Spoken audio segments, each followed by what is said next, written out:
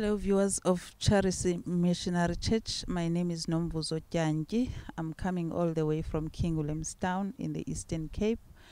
I came to Charis for the confirmations. Okay, the challenges that I was having, it was at the stagnation in my career. The issue of me not getting married. So those were the confirmed prophecy by the apostle. He confirmed to me that he see me being promoted and I received the prophecy. He confirmed the issue of me worried of not being getting married, and he said that he's praying for me and releasing me to get married. So I'm hoping for the husband. And he also highlighted the issue of my nephew that is temporarily disabled. So he said that God wants to bless me because of my nephew, and I'm hoping God for the miracle that my nephew can be healed, and I'm also blessed. Thank you. When it comes to marriage, to be realistic, at first I was not that much interested of getting married. I was more focusing on my career and progressing in life. But now that because people keep on asking you, when are you getting married, it start makes sense that you are getting old, you don't have any family, so you just need to find yourself a man. You know, when people even want to find you a man in order for you to get married. So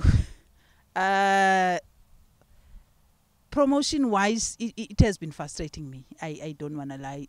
Seeing that I'm a hard worker at work and I'm very much committed, and when it's time for me to be recognized, I'm always not recognized. So I was slowly slipping into depression again, because I have been diagnosed with depression 2013 before I saw Daddy for the first time, and he released me on 2015 on depression, and I was fine. Now it started to make sense again that I was falling back into depression. I feel relieved, I feel happy. I'm hoping and trusting God for those two prophecies, because I know that when apostle says something, it always happens. I'll encourage viewers to come to Charis Missionary Church, to come and see the apostle, to come and be under the anointing of Charis Missionary Church.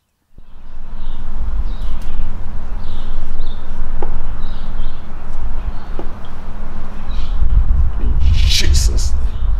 Close your eyes now. Be free.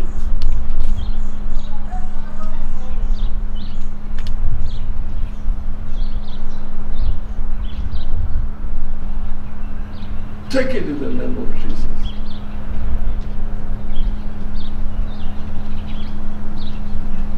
I declare you getting a promotion. Get this promotion, get this marriage.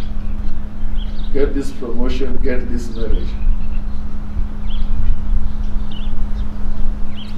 In Jesus' name.